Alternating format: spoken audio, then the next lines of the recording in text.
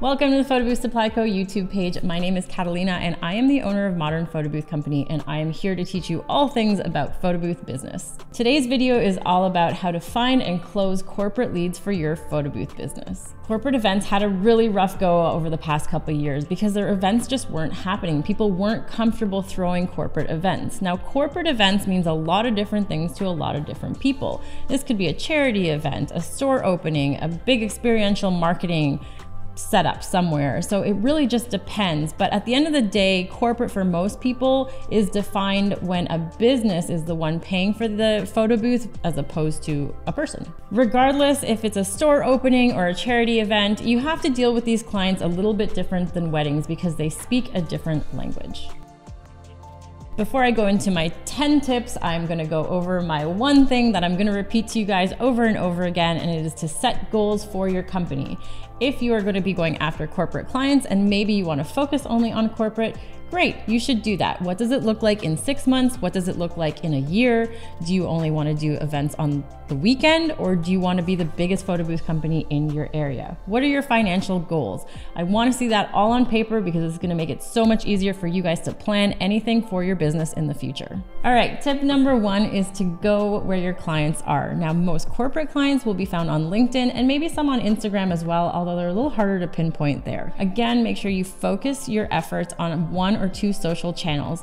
And this is so that you don't try and please everyone. If you know that you're going after corporate, focus on LinkedIn and Instagram. Now, I will also say that there is a huge lack of good content for corporate on Instagram. So there's a big opportunity for someone to come in and really dominate that area. Tip number 2 is to understand the committee. Whoever you're talking to might not be the decision maker, and that's because behind every corporate client, there's a committee of people that they need to present to. What does that mean? That means that whatever you're saying to them is actually going to be interpreted and shown to somebody else, which is why proposals are so important when dealing with corporate clients. We're going to talk a little bit more about that later. Tip number 3 is to build trust. You want to sponsor events where these people are going to hang out. And let me tell you that most corporate people, marketing agencies, that kind of stuff, they hang out at galas, charity events, that kind of thing. So you are going to offer your services as a photo booth business for free, but not really for free, because you're going to do it for in-kind trade. What does this mean? It means that you are going to set out a huge package with all the bells and whistles.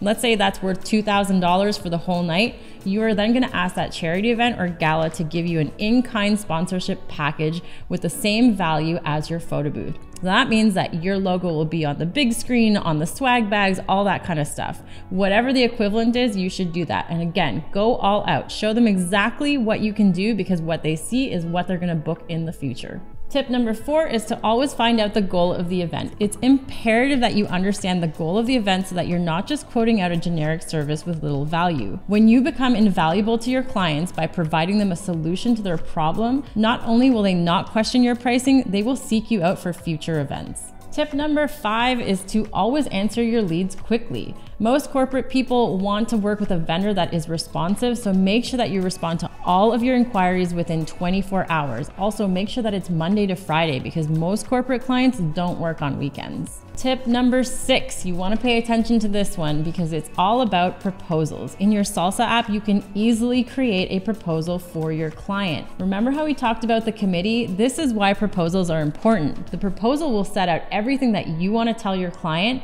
and it easily lets them take that to their committee and present exactly what you want to present. So no more playing telephone where your message gets all corrupted between you, your client, and the committee. Tip number 7 is to set an expiry date on your quote. We like to do 45 to 60 days, and this not only gives us an excuse to follow up with our client, which is tip number 8, it also creates urgency. Tip number 9 is to make it easy for your client to pay you, but you might also have to learn to wait. So make sure that you do have a credit card processing system in place, or that you have included your ACH information in your invoice. Now, one thing that you might be faced with corporate clients is net payment terms. What does this mean? It means you get paid after the event, and those terms can be 30, 60, or 90 days. There's a couple of things you can do though. One, I would highly recommend that you request a bigger retainer. Anywhere between $1,000 to $2,000 can generally go on their company credit card, so that doesn't have to go through the net terms. Also, if they've presented you with 90-day net terms, you can sometimes just ask for less terms and they generally will comply. Tip number 10 is to ask for reviews or an introduction. I do find that many of our corporate clients don't leave us public reviews, and that's because they are just one person representing a corporation. So they're generally not allowed to, but what they do is they do send us really nice emails telling us how good our service was. So sometimes I'll write back and just simply ask them, like, thank you so much. Is there anyone else in the company that you can think of that maybe we can have an introduction to that might benefit from our services? And usually they are more than happy to introduce us to some of their other colleagues. If any of these tips resonated with you, I would love to hear about it in the comments, and make sure that you tune in next week where we will have a fresh new video for you. Talk to you soon.